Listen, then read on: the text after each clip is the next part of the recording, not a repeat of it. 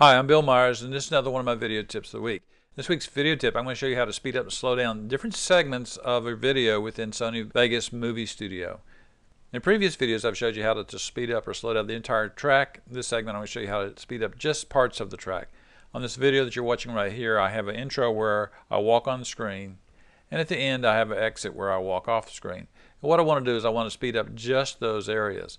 So what I'm going to do first is I'm going to go up here and make sure that Auto Ripple is on, and the way I do that is I select Auto Ripple drop down and make sure that affected tracks is set and make sure that button is pressed. Now that's when it's off, that's when it's on. Now that I have that on, what I want to do is to speed up from here over and from here over. To do that, I'm going to put my mouse right where I want the speed up to end and press S, which is split. And what split does, it leaves the clip up there, but it makes a break point in the clip. So right there at that point, I can put my mouse and hold down the control key and slide to the left, and that'll speed that up about 300%. Let's have it right there. And notice how the far right of the clip pops over and lines up just with the left that I've already sped up, and that's because I have Auto Ripple on. And over here I want to do the same thing. I want to just speed up that section. So I'm going to put the mouse where I want the speed up to start. I'm going to press split to break away that clip and then hold down the control key while I push it over. So what I've done now is that I have sped up the front and the end of the clip just by using the split command. And if I can play this, you can see at the very beginning how it's sped up as he walks out. And then it goes into normal speed when he gets there and does his presentation. And at the end, the same thing. It'll go from normal speed, and then there'll be a speed up as they walk back.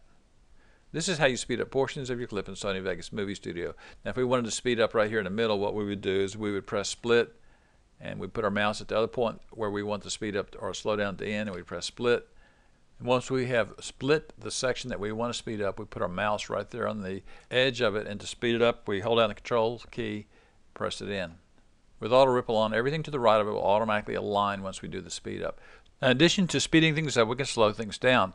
For example, this section right here, if we wanted to put this in slow motion, all we'd have to do is split it out. And since it's already split, all we have to do at this point is put our mouse pointer right at the end of the split, hold down the control key while we drag it, and notice that it's going into slow motion. And as soon as we let go, this piece that was at the end automatically moves back to where it was. So what we have in this clip is we speed up here, we go to normal motion there, we speed up there, we go to slow motion here, and then we speed back up here. It's easy to do, it's easy to add multiple speeds, it's easy to speed things up, slow things down, all within the same clip without modifying the clip. Again, what we did is we made sure Auto Ripple was on, we used the split to split out the different segments of the clip, and then we used Control key to control the either speed up or slow down motion. I'm Bill Myers. This has been another one of my video tips of the week. Find more like this at www.bmyers.com. Also find a lot more like this in my DVD 101 Tips and Tricks Using Sony Vegas Movie Studio. You can find that at my website as well as at Amazon.com.